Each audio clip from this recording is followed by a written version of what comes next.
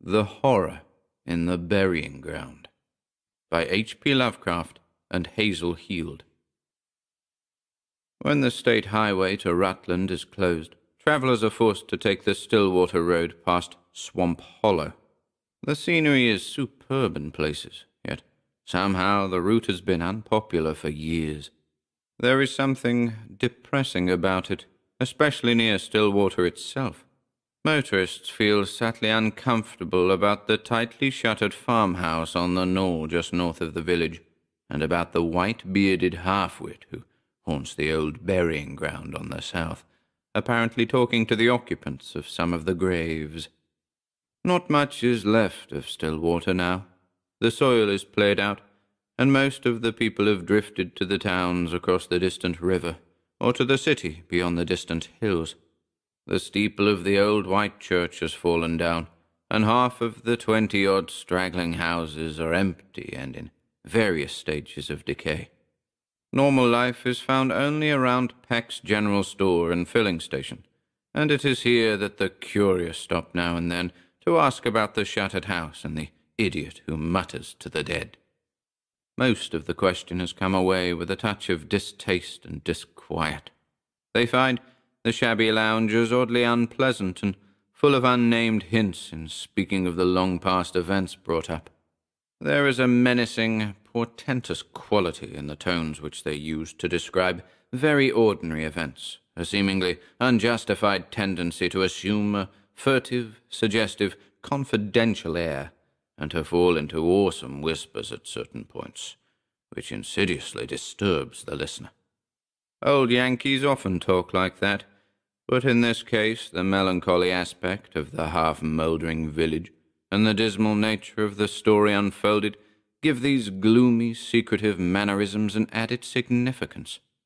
One feels profoundly the quintessential horror that lurks behind the isolated Puritan and his strange repressions, feels it and longs to escape precipitately into clearer air. The loungers whisper impressively that the shuttered house is that of old Miss Sprague, Sophie Sprague, whose brother Tom was buried on the 17th of June back in '86. Sophie was never the same after that funeral, that and the other thing which happened the same day, and in the end she took to staying in all the time. Won't even be seen now, but leaves notes under the back door mat and has her things brought from the store by Ned Peck's boy. Afraid of something, the old Swamp Hollow burying ground most of all. Never could be dragged near there since her brother and the other one were laid away. Not much wonder, though, seeing the way crazy Johnny Dow rants. He hangs around the burying ground all day and sometimes at night, and claims he talks with Tom and the other. Then he marches by Sophie's house and shouts things at her. That's why she began to keep the shutters closed. He says things are coming from somewhere to get her sometime. Ought to be stopped, but one can't be too hard on poor Johnny. Besides, Steve Barber always had his opinions. Johnny does his talking to two of the graves. One of them is Tom Sprague's. The other, at the opposite end of the graveyard, is that of Henry Thorndyke, who was buried on the same day. Henry was the village undertaker, the only one in miles, and never liked around Stillwater. A city fellow from Rutland, been to college and full of book learning, read queer things nobody else ever heard of, and mixed chemicals for no good purpose. Always trying to invent something new, some newfangled embalming fluid or some foolish kind of medicine. Some folks said he had tried to be a doctor, but failed in his studies and took to the next best profession. Of course, there wasn't much undertaking to do in a place like Stillwater, but Henry farmed on the side. Mean, morbid disposition, and a secret drinker, if you could judge by the empty bottles in his rubbish heap. No wonder Tom Sprague hated him and blackballed him from the Masonic Lodge and warned him off when he tried to make up to Sophie. The way he experimented on animals was against nature and scripture. Who could forget the state that collie dog was found in, or what happened to old Mrs. Akeley's cat? Then there was the matter of Deacon Levitt's calf, when Tom had led a band of the village boys to demand an accounting. The curious thing was that the calf came alive after all in the end, though Tom had found it as stiff as a poker. Some said the joke was on Tom, but Thorndyke probably thought otherwise, since he had gone down under his enemy's fists before the mistake was discovered. Tom, of course, was half drunk at the time. He was a vicious brute at best, and kept his poor sister half cowed with threats. That's probably why she's such a fear-racked creature still. There were only the two of them, and Tom would never let her leave because that meant splitting the property.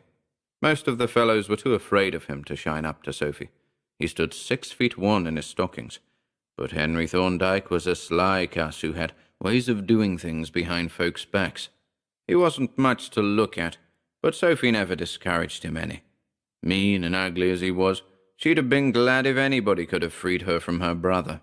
She may not have stopped to wonder how she could get clear of him after he got her clear of Tom. Well, that was the way things stood in June of '86. Up to this point, the whispers of the loungers at Peck's store are not so unbearably portentous, but as they continue, the element of secretiveness and malign tension grows.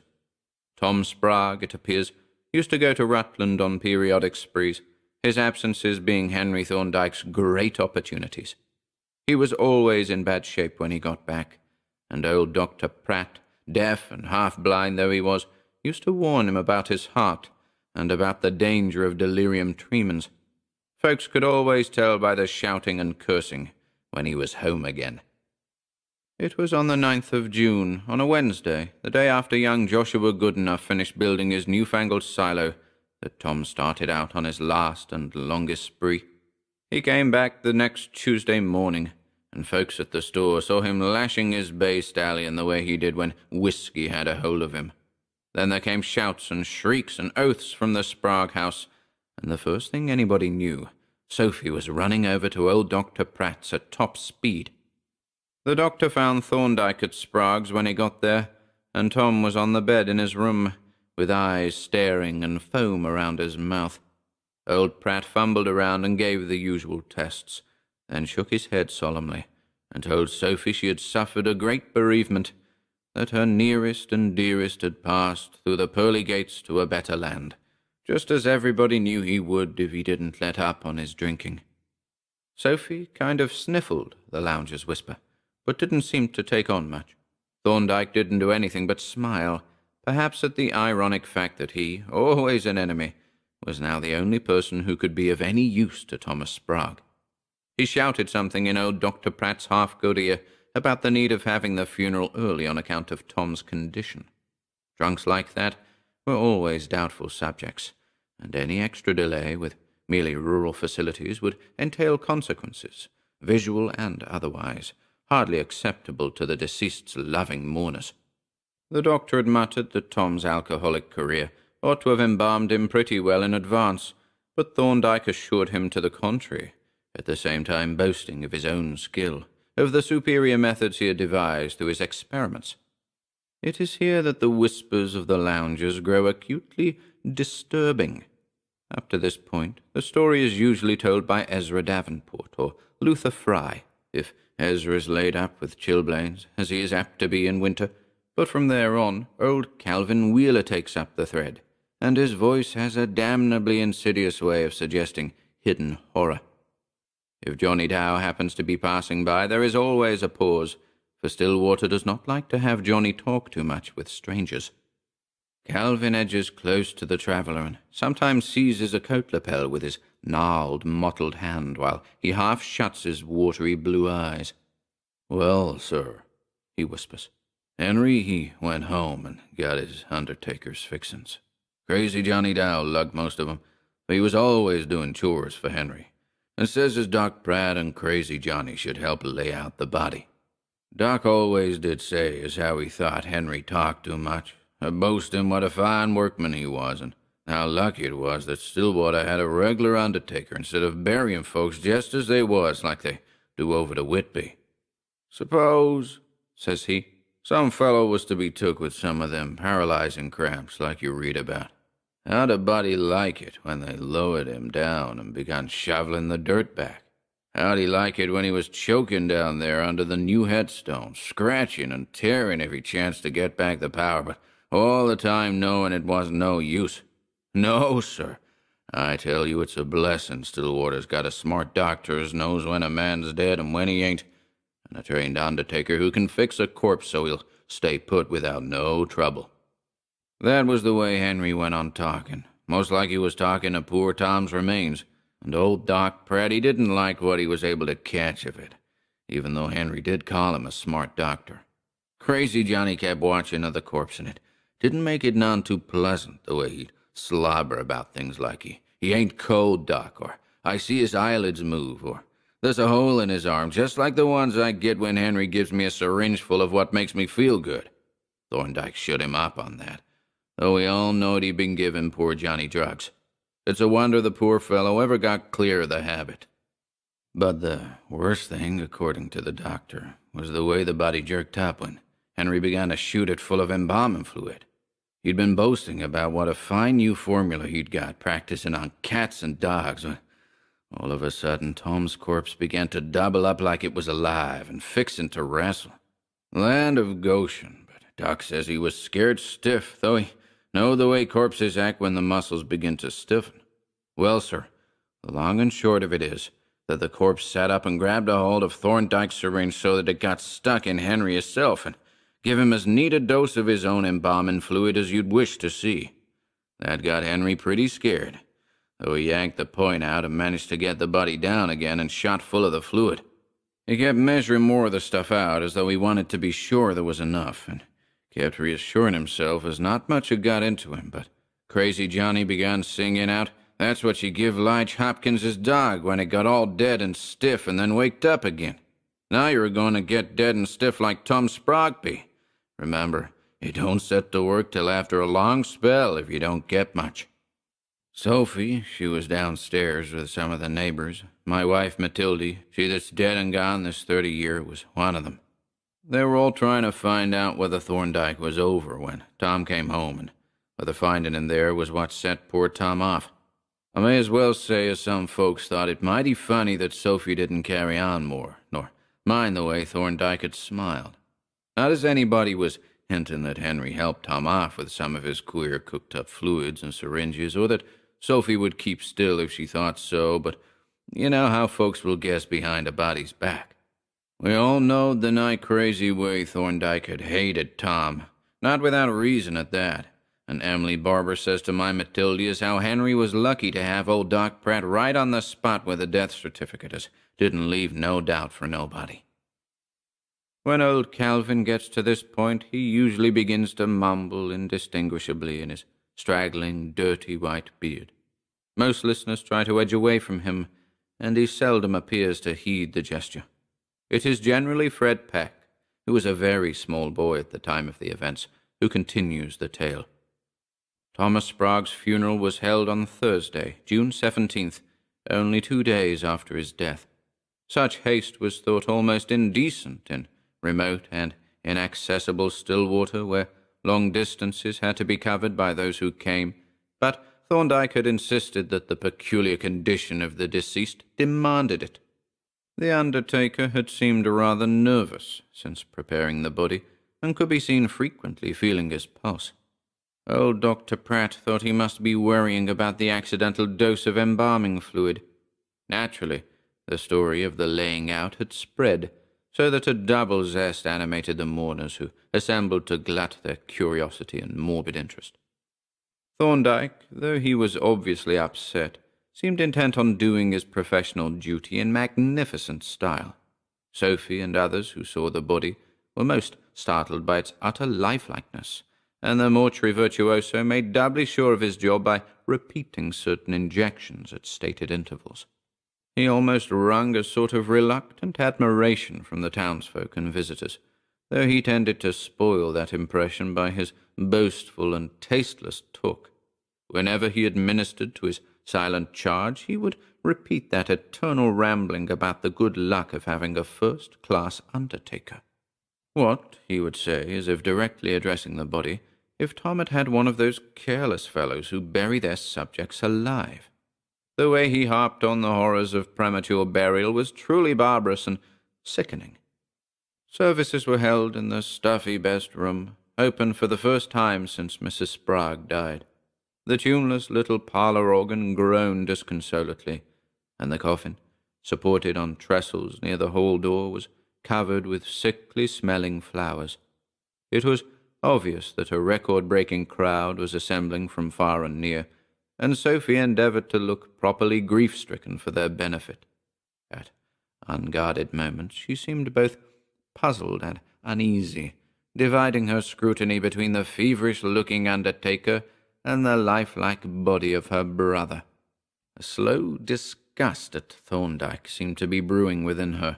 Her neighbours whispered freely that she would soon send him about his business, now that Tom was out of the way. That is, if she could, for such a slick customer was sometimes hard to deal with. But with her money and remaining looks, she might be able to get another fellow, and he'd probably take care of Henry well enough. As the organ wheezed into beautiful Isle of Somewhere, the Methodist church choir added their lugubrious voices to the gruesome cacophony, and everyone looked piously at Deacon Levitt. Everyone, that is, except crazy Johnny Dow, who kept his eyes glued to the still form beneath the glass of the coffin.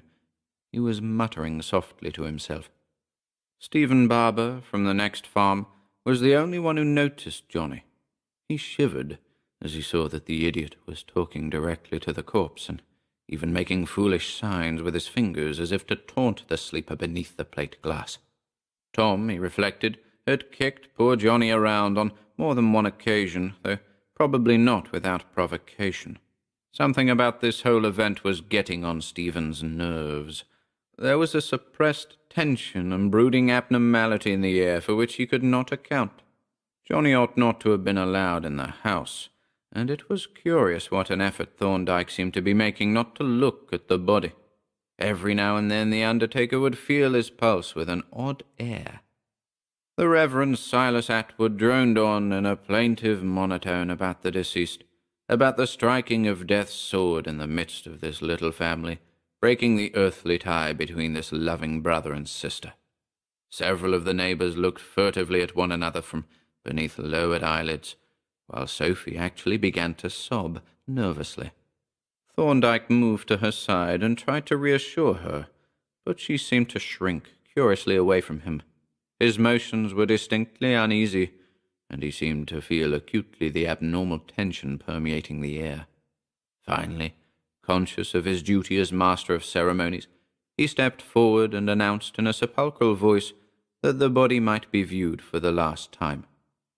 Slowly the friends and neighbours filed past the bier, from which Thorndyke roughly dragged crazy Johnny away. Tom seemed to be resting peacefully. That devil had been handsome in his day. A few genuine sobs and many feigned ones were heard, though most of the crowd were content to stare curiously and whisper afterward. Steve Barber lingered long and attentively over the still face and moved away shaking his head. His wife, Emily, following after him, whispered that Henry Thorndyke had better not boast so much about his work, for Tom's eyes had come open. They had been shut when the services began, for she had been up and looked, but they certainly looked natural, not the way one would expect after 2 days. When Fred Peck gets this far, he usually pauses as if he did not like to continue. The listener, too, tends to feel that something unpleasant is ahead, but Peck reassures his audience with the statement that what happened isn't as bad as folks like to hint. Even Steve never put into words what he may have thought, and crazy Johnny, of course, can't be counted at all. It was Luella Morse, the nervous old maid who sang in the choir, who seems to have touched things off. She was filing past the coffin like the rest, but stopped to peer a little closer than anyone else except the Barbers had peered. And then, without warning, she gave a shrill scream and fell in a dead faint. Naturally, the room was at once a chaos of confusion.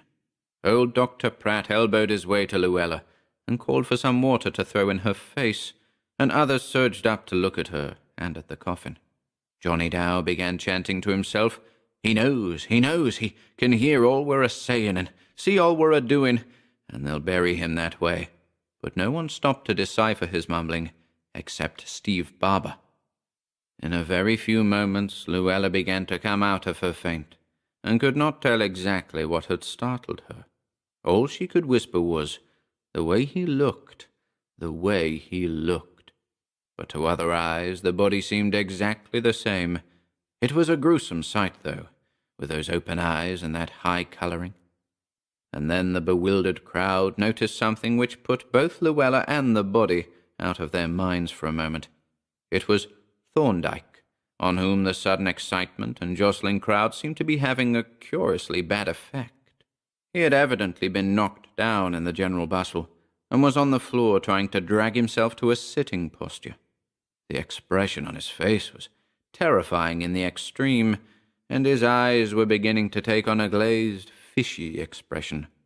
He could scarcely speak aloud, but the husky rattle of his throat held an ineffable desperation, which was obvious to all. "Get me home, quick, and let me be. That fluid I got in my arm by mistake. Hard action. This damned excitement. Too much. Wait. Don't think I'm dead if I seem to. Only the fluid. Just get me home and wait. I'll come to later. Don't know how long. All the time I'll be conscious and know what's going on. Don't be deceived." As his words trailed off into nothingness, old Dr. Pratt reached him and felt his pulse, watching a long time and finally shaking his head. "No use doing anything. He's gone. Heart no good, and that fluid he got in his arm must have been bad stuff. I don't know what it is." A kind of numbness seemed to fall on all the company. New death in the chamber of death. Only Steve Barber thought to bring up Thorndyke's last choking words. Was he surely dead when he himself had said he might falsely seem so? Wouldn't it be better to wait a while and see what would happen? And for that matter, what harm would it do if Doc Pratt were to give Tom Sprague another looking over before burial? Crazy Johnny was moaning, and had flung himself on Thorndyke's body like a faithful dog. "Don't you bury him! Don't you bury him! He ain't dead no more nor Leash Hopkins' dog, nor Deacon Levitt's calf was when he shot him full. And he's got some stuff he puts into you, make you seem like dead when you ain't. You seem like dead, but you know everything what's a-going on, and the next day you come to as good as ever. Don't you bury him. He'll come under the earth, and he can't scratch up. He's a good man, not like Tom Sprague. Hope to God Tom scratches and chokes for hours and hours." But no one save Barber was paying any attention to poor Johnny. Indeed, what Steve himself had said had evidently fallen on deaf ears. Uncertainty was everywhere. Old Doc Pratt was applying final tests and mumbling about death certificate blanks, and unctuous Elder Atwood was suggesting that something be done with a double interment. With Thorndyke dead, there was no undertaker this side of Rutland, and it would mean a terrible expense if one were to be brought from there. And if Thorndyke were not embalmed in this hot June weather, well, one couldn't tell. And there were no relatives or friends to be critical unless Sophie chose to be, but Sophie was on the other side of the room, staring silently, fixedly, and almost morbidly into her brother's coffin. Deacon Levitt tried to restore a semblance of decorum, and had poor Thorndyke carried across the hall to the sitting-room, meanwhile sending Zenas Wells and Walter Perkins over to the undertaker's house for a coffin of the right size. The key was in Henry's trousers pocket. Johnny continued to whine and paw at the body, and Elder Atwood busied himself with inquiring about Thorndyke's denomination, for Henry had not attended local services. When it was decided that his folks in Rutland, all dead now, had been Baptists, the Reverend Silas decided that Deacon Levitt had better offer the brief prayer. It was a gala day for the funeral fanciers of Stillwater and vicinity. Even Luella had recovered enough to stay. Gossip murmured and whispered, buzzed busily, while a few composing touches were given to Thorndyke's cooling, stiffening form. Johnny had been cuffed out of the house, as most agreed he should have been in the first place, but his distant howls were now and then wafted gruesomely in. When the body was encoffined and laid out beside that of Thomas Sprague, the silent, almost frightening-looking Sophie gazed intently at it, as she had gazed at her brothers. She had not uttered a word for a dangerously long time, and the mixed expression on her face was past all describing or interpreting. As the others withdrew to leave her alone with the dead, she managed to find a sort of mechanical speech, but no one could make out the words, and she seemed to be talking first to one body and then the other. And now, with what would seem to an outsider the acme of gruesome unconscious comedy, the whole funeral mummery of the afternoon was listlessly repeated. Again the organ wheezed, again the choir screeched and scraped, again a droning incantation arose, and again the morbidly curious spectators filed past a macabre object, this time a jewel array of mortuary repose. Some of the more sensitive people shivered at the whole proceeding, and again Stephen Barber felt an underlying note of eldritch horror and demoniac abnormality. God, how lifelike both of those corpses were, and how in earnest poor Thorndyke had been about not wanting to be judged dead, and how he hated Tom Sprague. But what could one do in the face of common sense? A dead man was a dead man, and there was old Doc Pratt with his years of experience. If nobody else bothered, why should one bother oneself? Whatever Tom had got he had probably deserved, and if Henry had done anything to him, the score was even now. Well, Sophie was free at last. As the peering procession moved at last toward the hall and the outer door, Sophie was alone with the dead once more. Elder Atwood was out in the road talking to the hearse driver from Lee's livery stable, and Deacon Levitt was arranging for a double quota of pallbearers. Luckily the hearse would hold 2 coffins. No hurry, Ed Plummer and Ethan Stone were going ahead with shovels to dig the second grave. There would be 3 livery hacks and any number of private rigs in the cavalcade. No use trying to keep the crowd away from the graves. Then came that frantic scream from the parlour where Sophie and the bodies were. Its suddenness almost paralyzed the crowd and brought back the same sensation which had surged up when Luella had screamed and fainted. Steve Barber and Deacon Levitt started to go in, but before they could enter the house, Sophie was bursting forth, sobbing and gasping about that face at the window, that face at the window. At the same time, a wild-eyed figure rounded the corner of the house, removing all mystery from Sophie's dramatic cry. It was, very obviously, the face's owner, poor crazy Johnny, who began to leap up and down, pointing at Sophie and shrieking, She knows!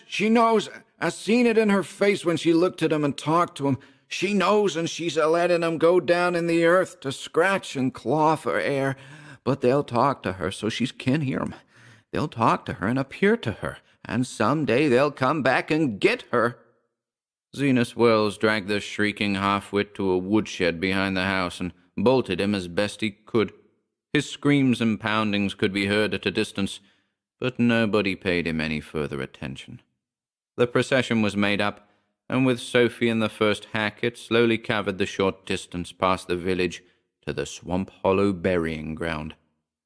Elder Atwood made appropriate remarks as Thomas Sprague was laid to rest, and by the time he was through, Ed and Ethan had finished Thorndyke's grave on the other side of the cemetery, to which the crowd presently shifted.